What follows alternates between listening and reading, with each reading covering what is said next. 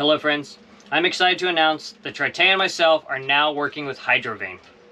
Hydrovane is the best self-steering gear on the planet. I've said that for a very long time. They are just incredible. Completely self-contained, a massive auxiliary rudder, and everything you could possibly need without all the crazy control lines like a servo pendulum Windvane has associated with it. So I was very excited when this project came about, and we're going to be working with them on testing out and field testing an upcycled unit. So Hydrovane has taken a older unit, rebuilt it, did a factory rebuild, replaced everything in it, and sent it to us, and then I got it installed, and we're going to be really putting it through the paces and testing it out. And so far, it has been amazing.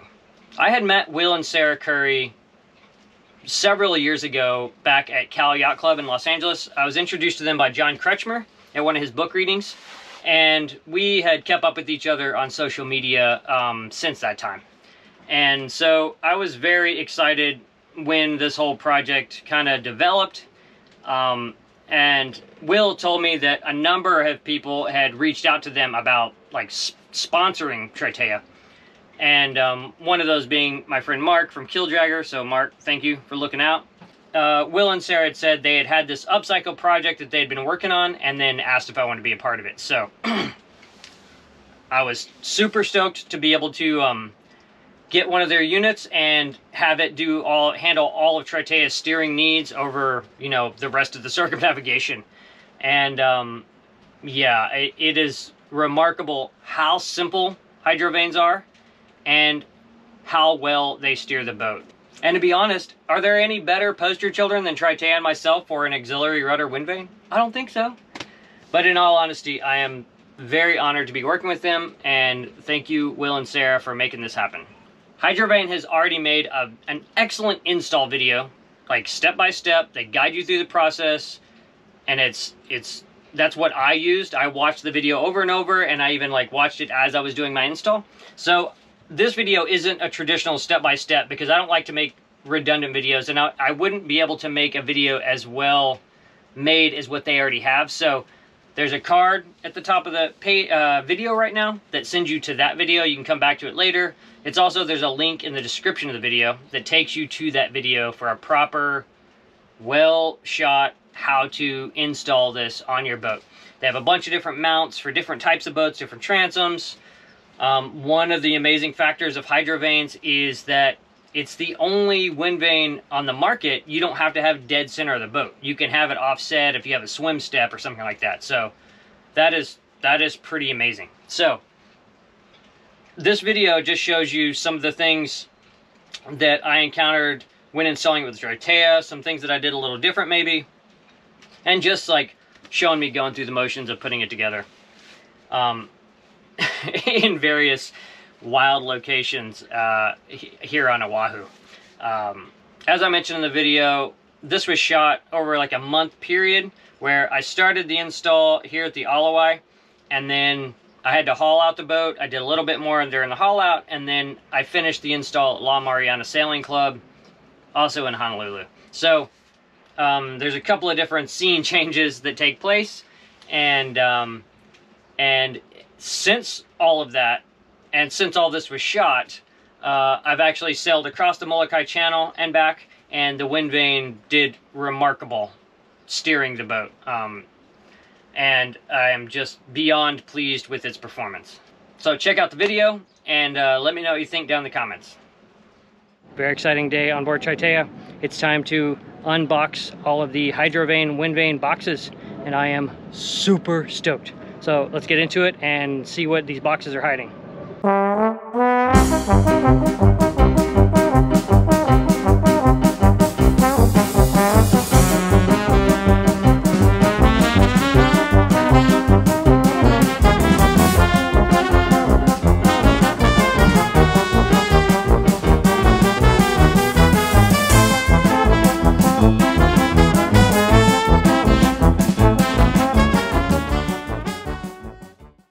Okay, so we got everything unboxed. Let's check it out. We have our beautiful balanced rudder, which is very heavy. and awesome. We have our vane frame. Look how tall this thing is. And I'm like 7 feet tall. Look at that, that thing is massive. We have our sock that goes on it.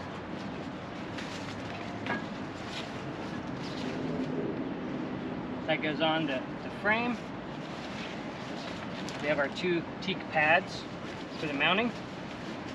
Our control lines. We have our counterweight. Oh gosh, that thing is heavy. Our mounting bracket for the hole. The control unit. This is where all the magic happens. You can see.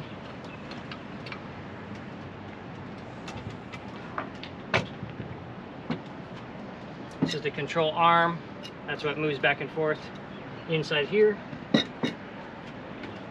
beautiful shaft. Look at that thing.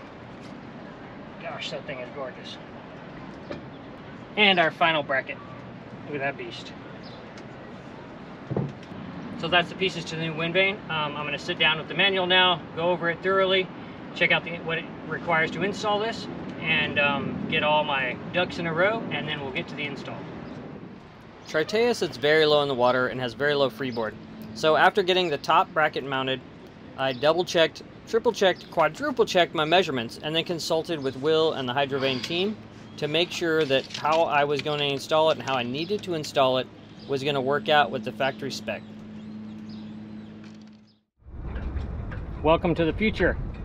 I had to do this install project in 2 different phases. I did as much as I could at the Alawai in Waikiki, and then I had to haul out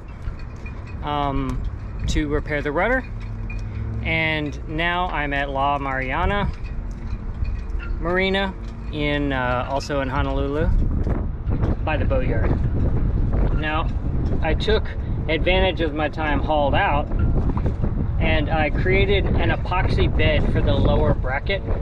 I had shaped the timber pad as best I could to the shape of the transom, and I wasn't happy with it having sort of like a really uniform contact for the surface.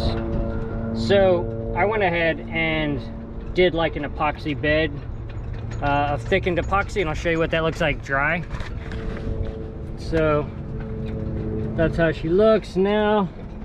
That is like a nice, that's a really nice, solid, consistent surface between the timber pad and the transom all day long. So that's good. That's a really good option. And I'm not concerned about it. There's paint between, you know, obviously I put the epoxy was right over the paint. If you're worried about damaging the paint of the transom or something, then you could put some kind of release agent tape or something. But I wasn't worried about it. The back of my transom needs to be painted. If at some point I had to remove this, which I don't see that happening in the foreseeable future, then I would just sand down and repaint the transom. So now we're going to get to mounting the lower bracket with Sikaflex, and it's a little tricky because it's very windy, and I'm solo, so that adds to the excitement. But we're gonna get the Sika on, and then we're gonna get the bracket into place, and then get inside and tighten it up.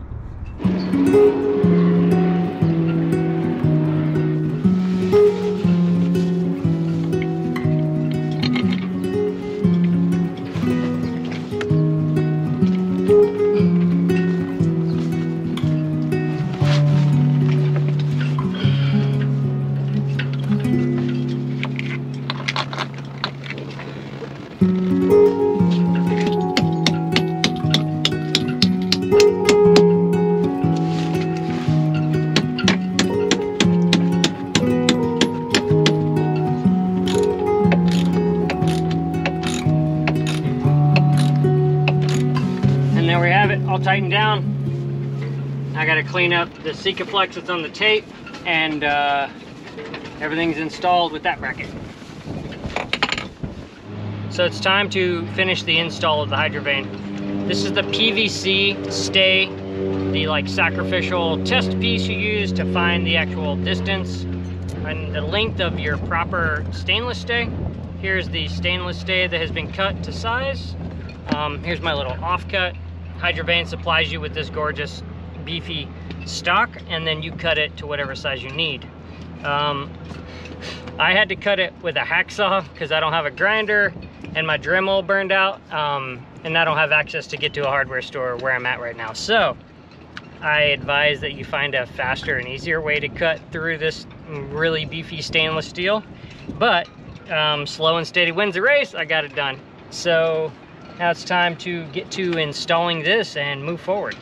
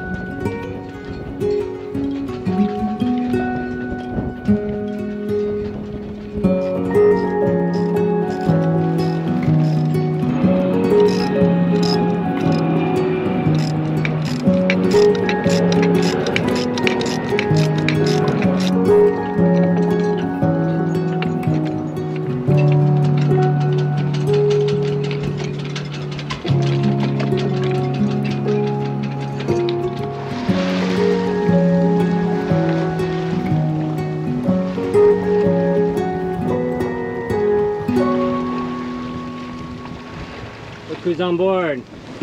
Back from Africa.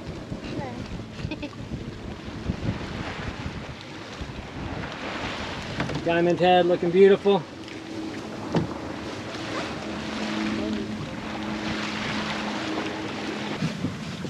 Okay, so we are sailing. It's happy. Sails are balanced. We're in like 10 knots of wind. We're gonna go ahead and try the Hydrovane. So I'm gonna get the vane lined up facing into the wind, and then we'll activate her and see how she does. You point a little towards Diamond Head. Yes, a little bit more. Okay, how's that? More? Hold on. So look, Esty. Got a little wind. Oh, she's. Oh, she's.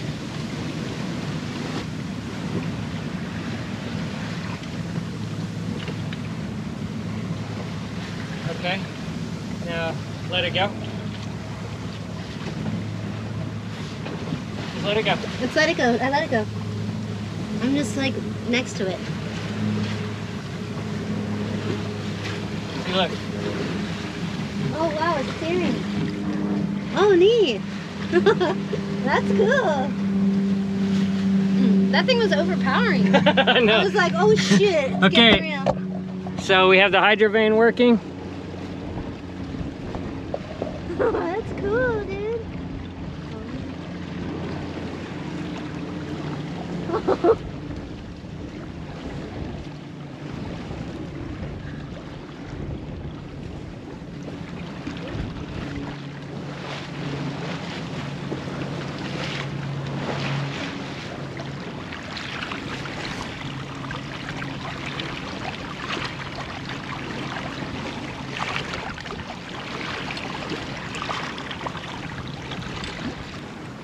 So yeah, she's doing her doing our job here, keeping us on the wind. We're in like 11 knots of wind. This is kind of the perfect wind to test her in. You can adjust the settings to be more responsive or less responsive, and we'll see. Since it's light wind, I think we went less responsive. We'll see. We'll do that. See if she, what she does. Oh, now our wind died out. 6.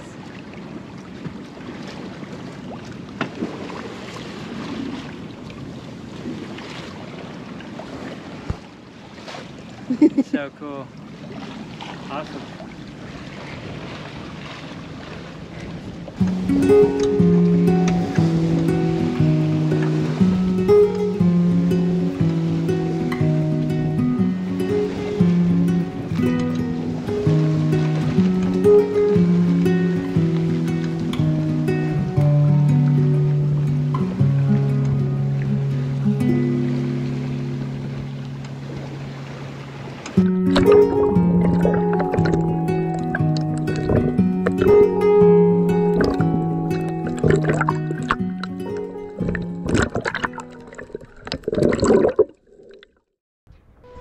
If you enjoy the content on this channel and would like to contribute, you can consider joining the Patreon crew.